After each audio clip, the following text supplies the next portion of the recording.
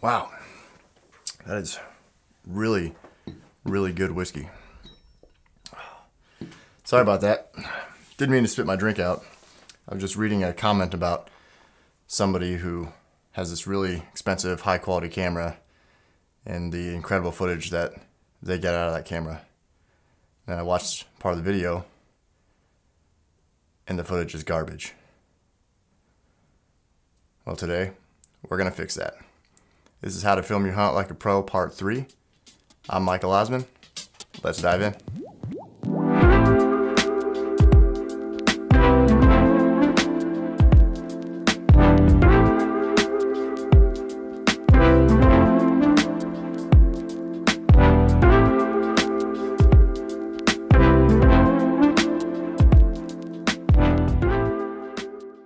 Hey everyone, welcome back to my channel. Today is How to Film Your Hunt Like a Pro Part 3. We're gonna go over some editing today.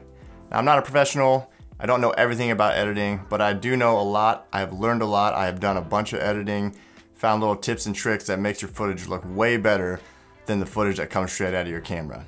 The footage that comes out of your camera can be really good, but when you get into the editing process, you can make it look 10 times better by doing just a couple simple little tricks. So that's what we're gonna cover today, editing. But first, I'm gonna have a little drink. Channel my inner Brandon McDonald. If you don't know who Brandon McDonald is, he has a YouTube channel all about archery. He has some really good quality videos. He's a really smart guy when it comes to bows and arrows. Go check out his YouTube channel. You'll learn something from it for sure. He's a lot of fun to watch too. Guess I needed a cigar too. He likes to do cigar and whiskey, or maybe it's bourbon. I don't know if he does whiskey or bourbon. Brandon, if you do see this video, let me know whether it's whiskey or bourbon. Let's dive in. Before we get started, I just wanted to say I'm using Final Cut Pro 10 for my editing software. There's a lot of good software out there. Adobe Premiere is another really good one. DaVinci Resolve is another really good one. I would recommend one of those three, Final Cut Pro, Adobe Premiere, or DaVinci Resolve. There are a lot of other free ones and basic ones. You probably won't get quite as good of quality footage out of it with the editing, but you can still use those and probably apply most of the things I'm gonna show you on those softwares. Okay, so now we're in Final Cut Pro 10, and this is an edit that I did from an ice fishing video me and my buddy did a couple months ago. It's a pretty simple edit. I've got sound and music. I've got one little extra sound effect in there. I've got some speed ramps, you know, speed ups and slow motion throughout the video, and we'll show some of that in a little bit. But the first thing I want to show you is how to adjust exposure. Adjusting exposure is the most simple thing you can do to your footage to make it look 10 times better than it does straight out of camera. So right now, this is the straight out of camera footage, and you'll see, it looks pretty good. It's a little dark, but it still looks pretty solid straight out of camera. This is how most people would just edit this. Most people wouldn't adjust anything on it. So it would look just like this. So what we want to do is go up over here to this button here. This is going to be your color and your exposure. This is how you're going to adjust things. So you have a few options here. You have color board, color wheel, and color curves. That's how you're going to want to adjust your exposure. Color board is going to be the simplest. Color wheels is a little bit more to it, but not much. That's what I usually use. Color curves is a little bit more learning curve to it. Learning curve. There's a little bit more to learn with that. And I use it a little bit, but I don't use it a lot. I use color wheels the most now. I've used color board for the majority of it because that's what I first started on, and that was the most simple one to use. So let's start with color board. Okay, so the way it works is we've got color, saturation, exposure. So color, that's gonna be for adjusting, like doing like a lot of color grading type stuff. I don't really ever mess with that. I do color grading in other ways than using the color board. It's a little easier to do it in different areas. Saturation is gonna adjust just your straight saturation. So this adjusts all the shadows saturation here. This is gonna adjust your mid-tone saturations. And then this is gonna be your highlights. So that's a good way you can adjust your saturation if you want to add more color to it. or if you want to have less color to it. Exposure is where we want to go first. So you have your highlights, your midtones, and your shadows. So the first thing we want to do is you can either press Command 7 for Final Cut Pro, and that's going to bring up your scopes. Or you can go up to the view, go to Show in Viewer, and go to Video Scopes.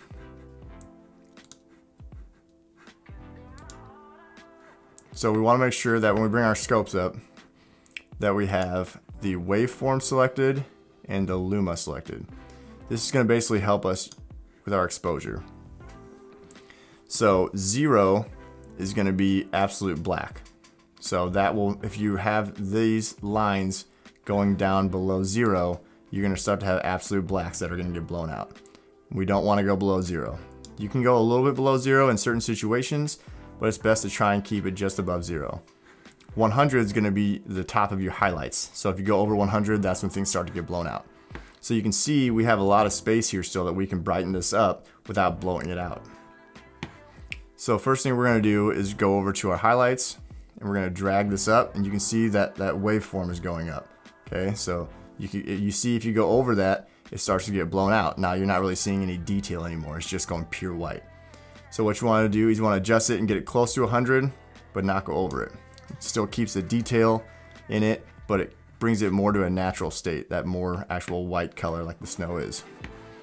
And then we're going to bring our shadows down a little bit. And you'll see if you start to go too low, you can see how the lines start to flatten out. That means they're getting underexposed. So you want to make sure you don't have that. It's best to try and keep it just above that 0 line.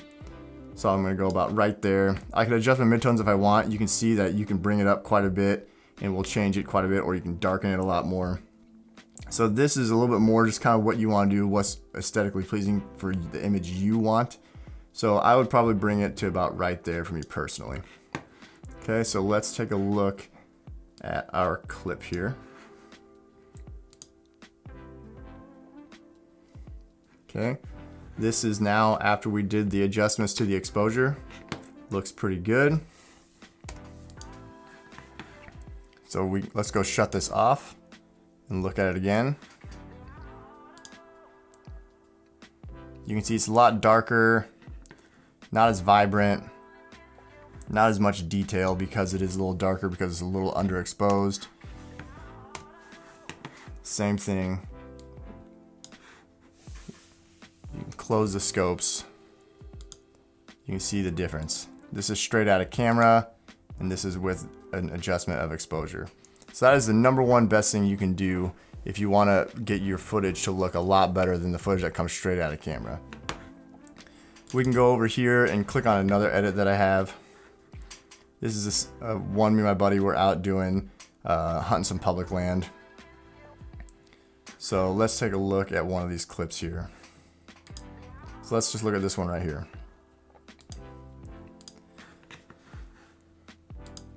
This is what the footage looked like straight out of camera.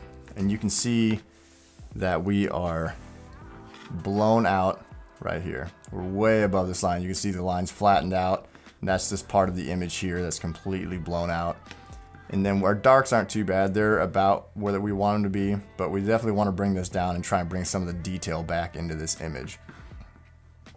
So again, we can do color board or we can do color wheels. For this one, I'll use the color wheels and show you how those work. So the way that these work, you have your master, which is going to be just the entire image, and each side of these wheels, this is your exposure and this is your saturation. This in the middle is actually your colors, so you can actually drag these to add and remove color to it. So your exposures are all going to be on the side. So you got your highlights, your shadows, and you got your midtones. So what I'm going to do here first, I'm going to go to highlights. I'm going to grab this little arrow here and drag it down. So now I've got this down below the 100. Now you can see that there's lines here. So that means it was completely blown out when I took the footage. So since it's completely blown out, that's not completely recoverable. That's why when you make sure that you're taking your footage when you're out shooting, you want to make sure that you don't have that issue. I had an ND filter on during the shoot, but it was not quite dark enough for what I needed. I needed to get a darker ND filter, but it still made it look a lot better than what it would have looked like. This is it without the adjustment. You can see completely blown out there. This is with the adjustment. So I brought the highlights down. I can bring the shadows down a little bit here. I'll get them right down to that 0 line. And then if I want to brighten up some of the mid-tone stuff here, I can bring the mid-tones up a little bit.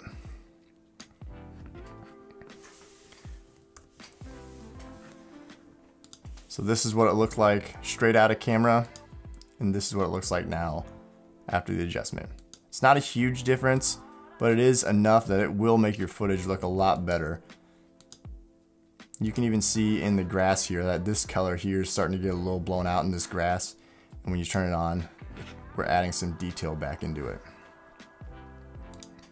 Okay, so I'm going to show you one more example of why you want to adjust your exposure on your videos. I have a clip here. This was at the end of the night. This is 30 minutes after sunset, right at the end of legal shooting light. This was just a closing interview I did during one of my hunts. And you can see how dark it is. So I have my aperture wide open, I have my ISO cranked, and this is still super dark. You still can barely see my face. You really don't know what's going on besides just me talking. But we can adjust this and make this look so much better than it looks right now straight out of camera. So let's bring our scopes back up. The first thing you can see is our shadows are all the way down the bottom, all the way down at 0. As to be expected with it being so dark. Our highlights are right here in the middle, and obviously we want to get those up around the 100 mark. So you see we're really dark here, so if we can go into our color corrections. We can do color board or color wheels, either one's fine, we can do both.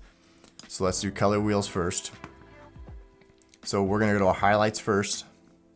We're going to click and drag and bring this up.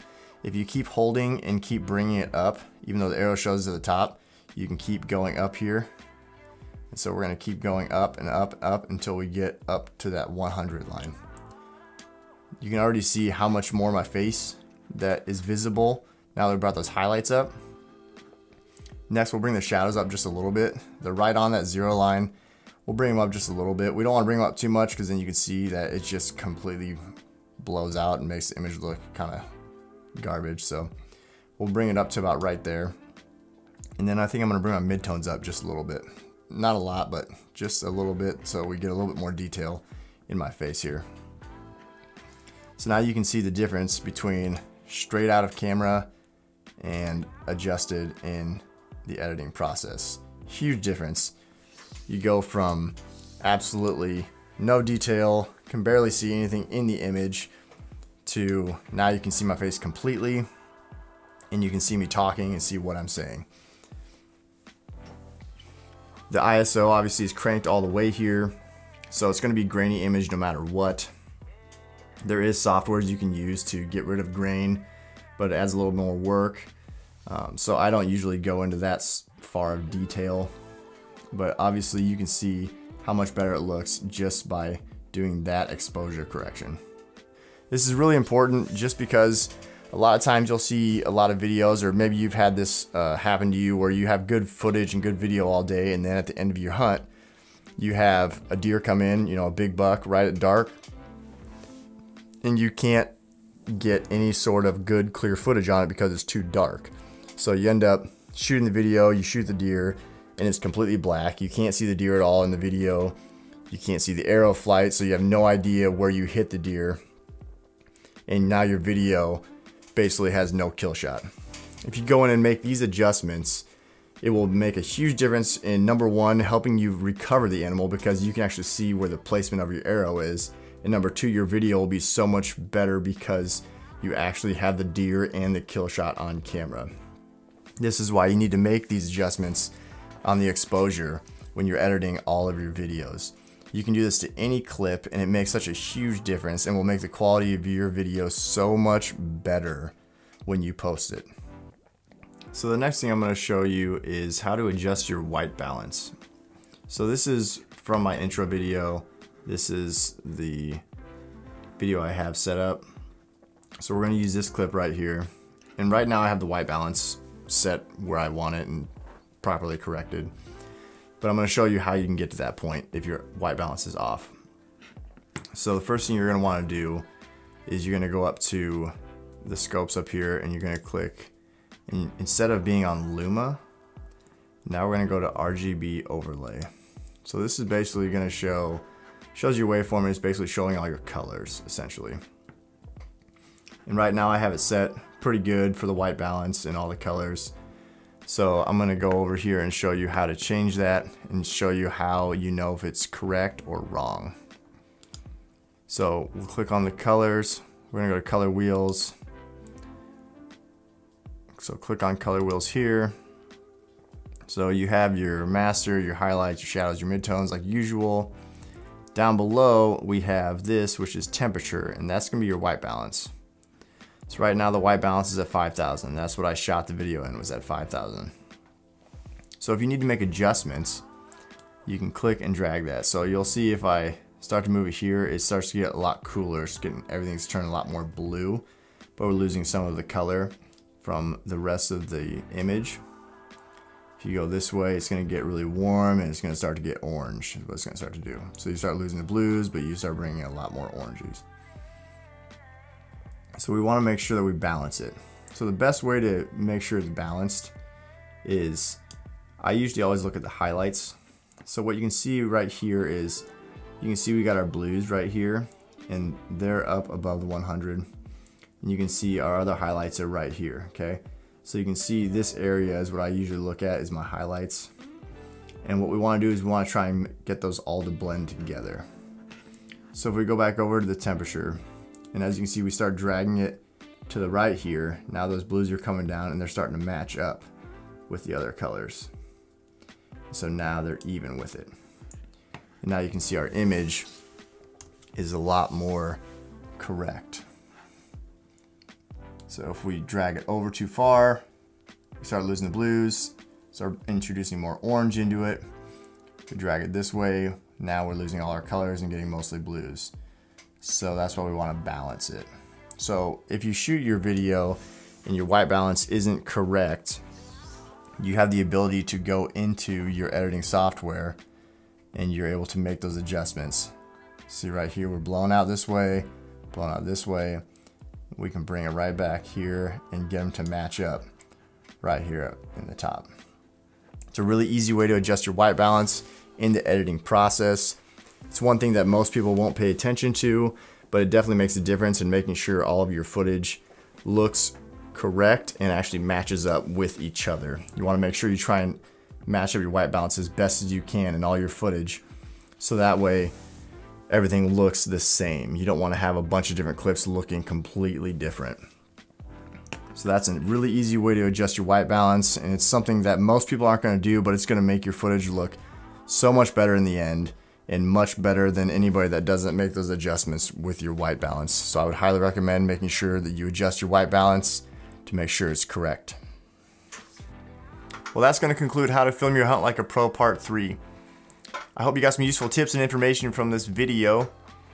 In the next video, which will be the final video of my How to Film Your Hunt Like a Pro series, I'm going to be covering 4K or 1080. Which one you should be shooting and why you should be shooting it, and which one you should be uploading in and why you should be uploading in it. If you enjoyed this video, please hit that like button. If you have any questions or comments, leave them down below and I will answer them as best as I can. Please subscribe if you enjoyed the video and hit that bell if you want to be notified when the next video drops. I'm Michael Osman. Until next time.